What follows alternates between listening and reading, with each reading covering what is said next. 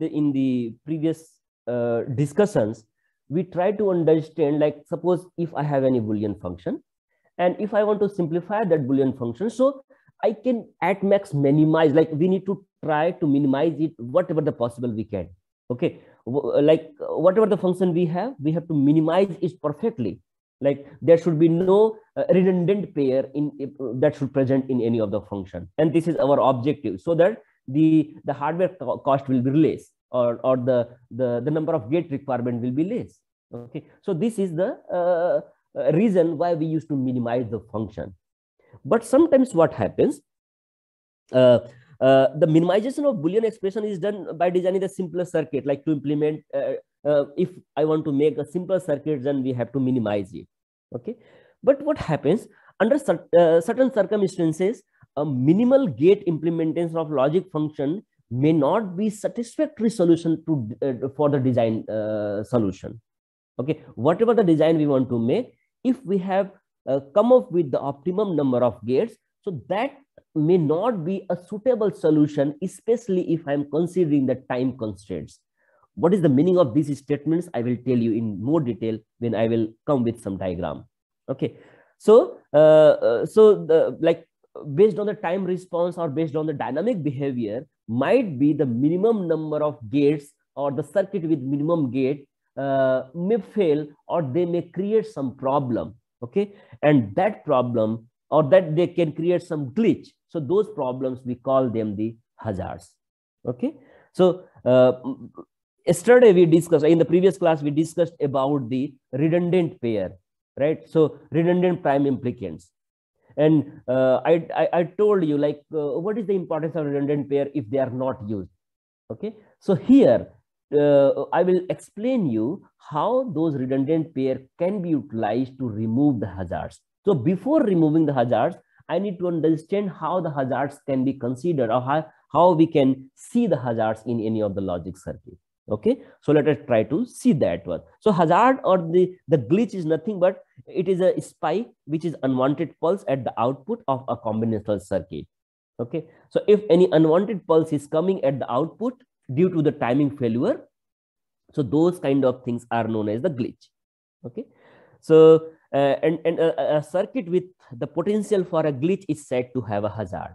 Okay, so if any of the circuit where the possibility of glitch is there, we can call them the hazards. Okay, so this is a few points that need to be considered. Okay, so let us try to understand few things. Basically, there are three kind of hazards. The first hazard is the logic 0 hazard. Second one is the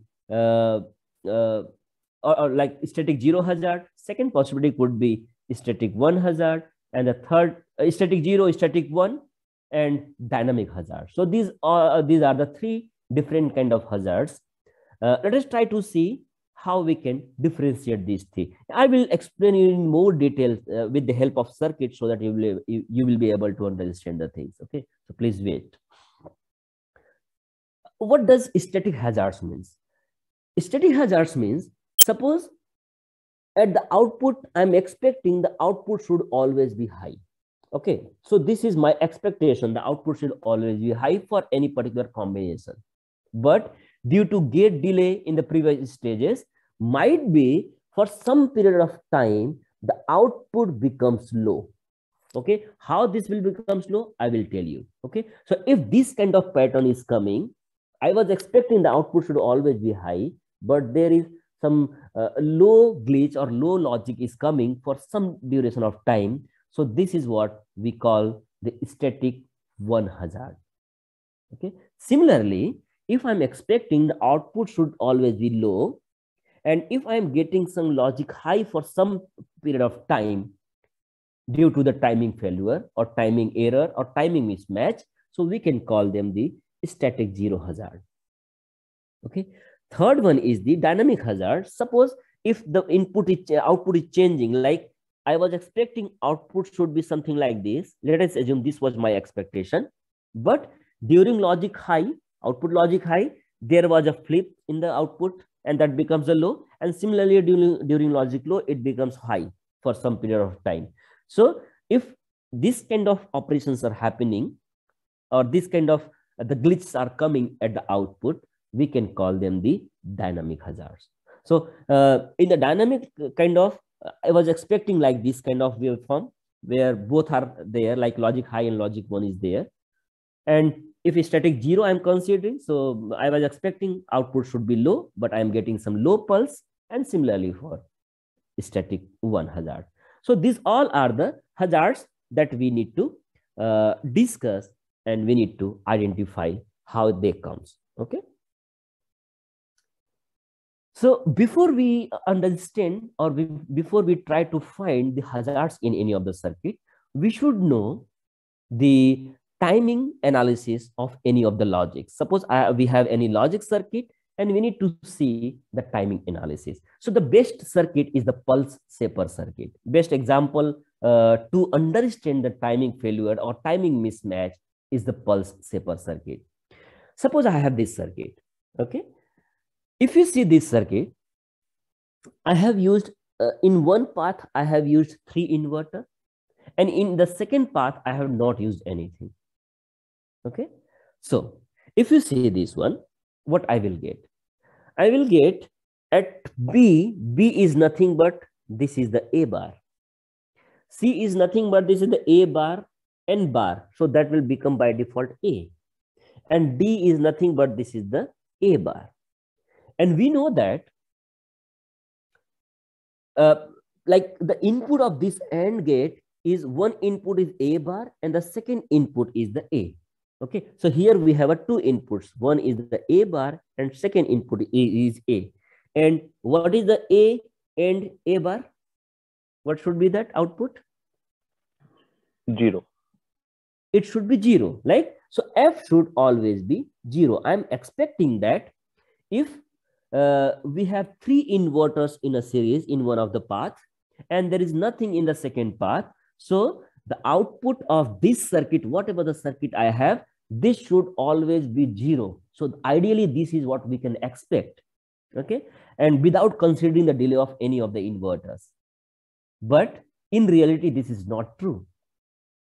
Okay, whatever the input I have, whether A is 0 or 1, if the A is changing something like this, I need to I will get the output always that is 0 based on this logic whatever we are explaining here. But let us try to see whether this is possible in reality or not. So let us try to demonstrate that thing. Okay, so here is some waveform. Suppose whatever the logic gates I'm considering, all the logic gates has their individual delay. Okay, it is not possible that the time at which we have provided the input at A, I will get the output at B at the same time. No, this is not possible. Each gate has their internal delay, gate delay, that we call them the gate delay. So each of the inverter or each of the logics have their internal delay. Okay, so if I have applied A something like that, let us assume A was something like this. Okay, I changed the A from 0 to 1 at this instant of time. Let us assume it this time instead is TD. This is yeah, so I'm writing in form of TD only. So let us assume in TD. So this is 1 TD, this is 2 TD, this is 3 TD, this is 4 TD, and let us assume this is 5 TD, and so on. Just consider it. Okay, so if I'm changing the input A after 1 TD, so for simplicity, let me consider the 0. Okay, so at 0 time, I'm changing 0, 1, 2, 3, 4. So that will be easier. So let us assume at T is equal to 0. Okay, I'm changing the input from 0 to 1. Okay, so A is changing from 0 to 1, but we know that each gate has their internal delay. Let us assume that delay is TD. Okay, so the B I will receive initially, before that I was getting like A was 0, so the B should be high, but B will change its state after one time period TD, which is this one. Okay, so this is the time period which B will take to give the output. So the B will be reflected after this time period. Now, if the B is changed, Now we will get the output at TD time period. So this inverter will again take one more time period TD. Okay, so the output C I will observe, or the change in output C will be observed at 2 TD. Okay, so this is how the output C will be observed. Similarly, the output D will be observed after one more TD. So the D will be here after this one. So 0101 was there, something like that, but the D will be reflected at this one. Okay, now if we see, we have A, B, and C, D, and all other things. D is nothing but this is equivalent to A bar. Okay, D is nothing but this is the A bar. Now let us try to make the logic. If you see this time period, during this time period, A is 0 and B is 1. A is 0 and D is 1. Okay, so I will get F is equal to 0. If you see this time period, A is equal to 1 and D is equal to 1. Okay, so there is some, this is like mismatch kind of thing. We are getting 0, 1 and 1 at both the inputs. Even at D and at A, we are getting the same logic, 1 and 1. Okay, 1 and 1 we are getting. So what it means, at this period of time, I will get 1 at node D and 1 at A also. And if 1 and 1 I am getting, this F will become 1 after the time delay TD of this AND gate. Okay, so I was expecting at this time period, during this time period, this is the time period, here the A and D both are 1. So output should be 1, but it will take some time. So here it is taking TD time period to get it high. Okay, so F will become high here. Okay, because A and D both was 1. If you see the second phase here, in the next phase, here A is 1, D is 1. So again, I am expecting D will be 1. So this is the time period that will be passed through this one. If you see the next time period, this one, this time period, and this time period, A is 1, D is 1. So I will get again F is equal to 1. Okay, but if you see the next phase, next time period, which is this one, this time period and this time period, A is 1 and D is 0. Okay, so in this case, output should be 0. Okay, and but again, it will take one more time period or TD to get it reflected at the output. Okay, so see here, at the output,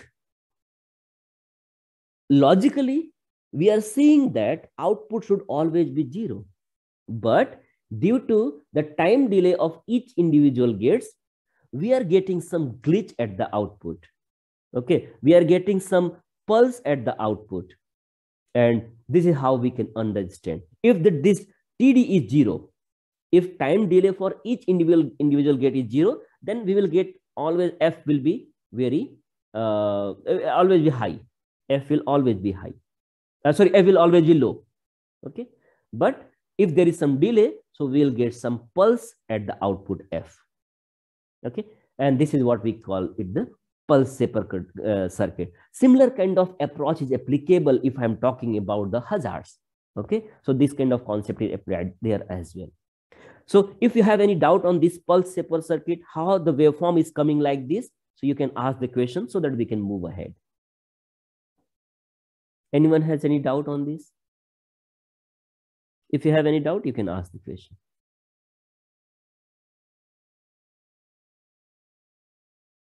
So if there is no doubt, I'm expecting either it is completely clear or nothing is clear. So both are possible. But you have to tell me like whether it is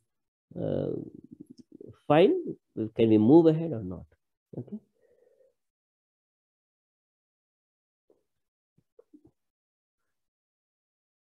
Yeah, so how to remove glitch? Yeah, wait, I will tell you. Just please wait and watch. I will tell you. Okay.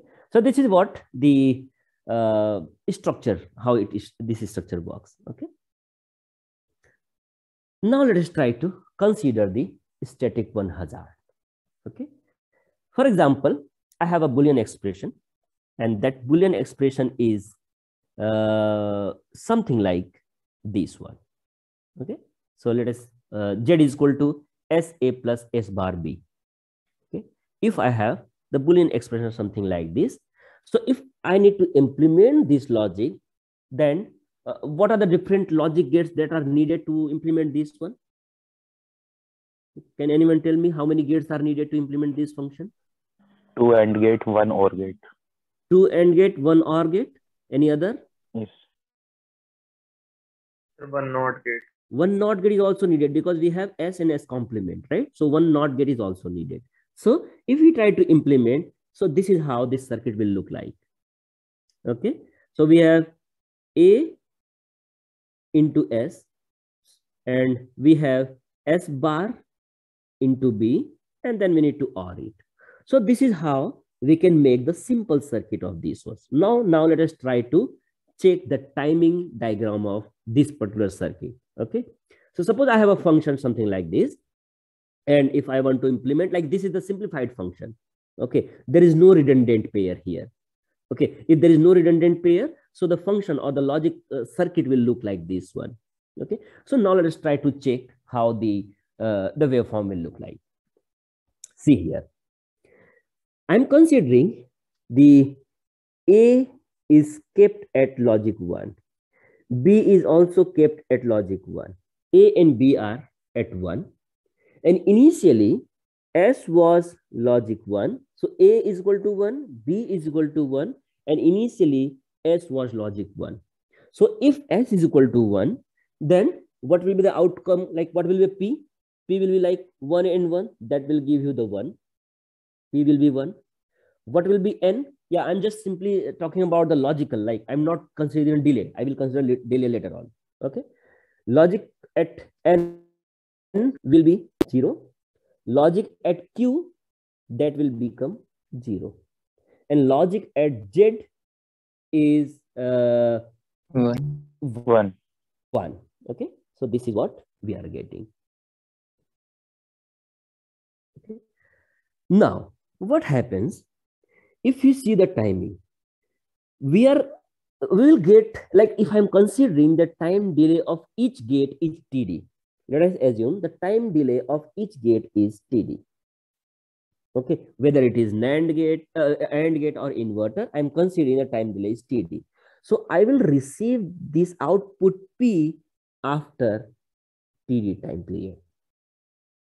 Okay, so the P will be maintained high, even though there is a change in this A, yes, A or S, this will be maintained, like P will be maintained for logic 1 up to the next TD time period. Okay, similarly, if you see here, the N will be maintained at the same logic up to the time TD because the delay of this inverter is TD. Similarly, if you see, this Q will be maintained for the same logic for how much time? For how much time it will be maintained?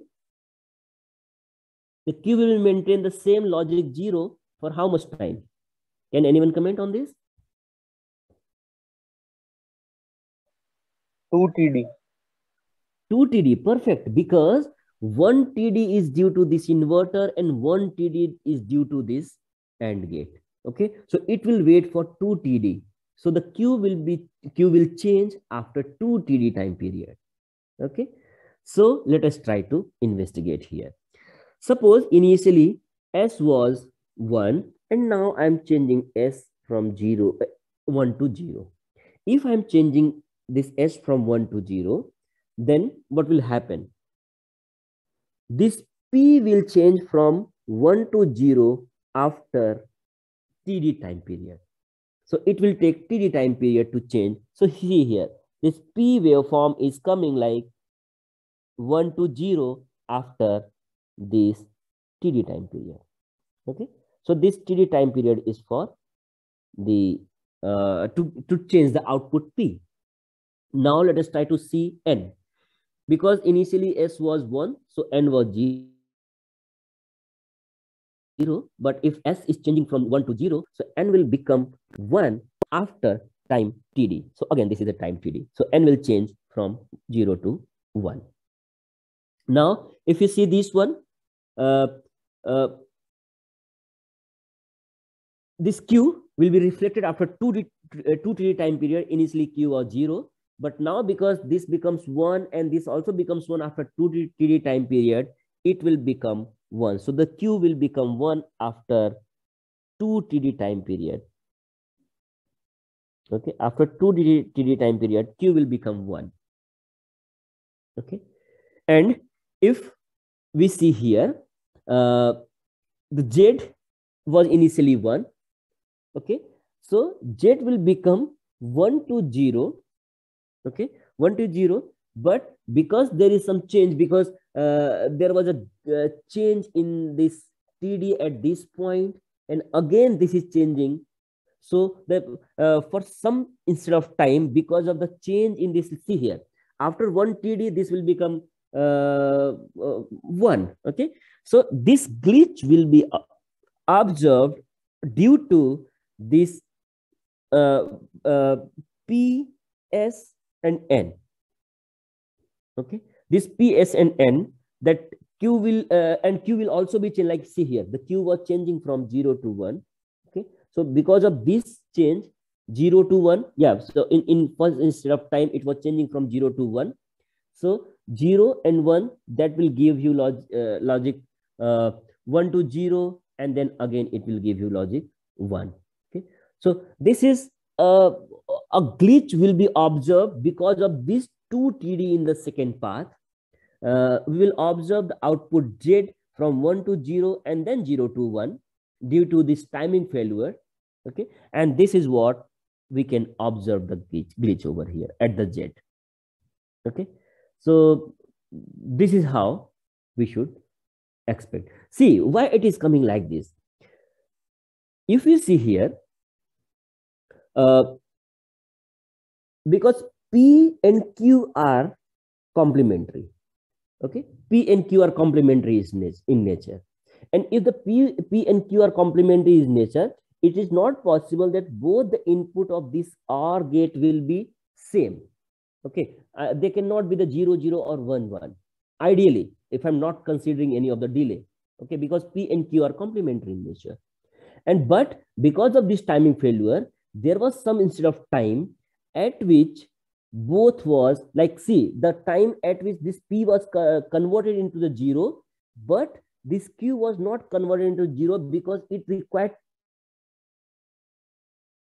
2 td to convert, okay, to change its logic.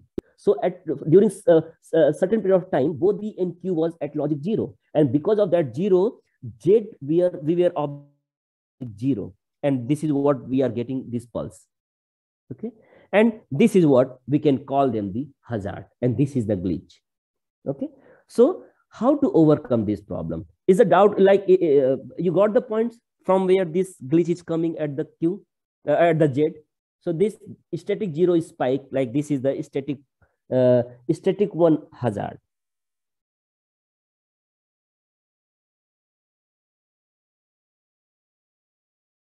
Okay, so this is the static 1 hazard. Spike 0 is coming.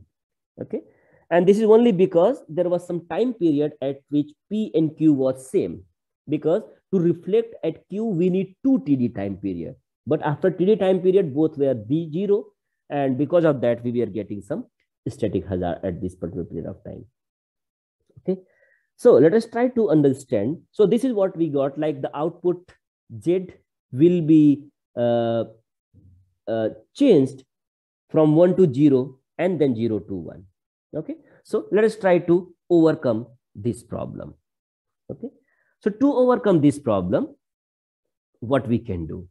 Okay, we can do one thing. Suppose if we see the previous function, whatever we have, the function was something like this. It was z is equal to SA plus S bar B. Okay, and if we try to make the K map of this one, so we have S in an AB. So how many ones that will be paired based on that? Can anyone comment on SA? SA means what? If we expand this one, this is nothing but this is SAB plus SAB bar. Okay, so the meaning of SA is SAB plus SAB bar. Okay, similarly, if you see the meaning of this S bar B is nothing but this is the S bar AB plus S bar A bar B. Okay,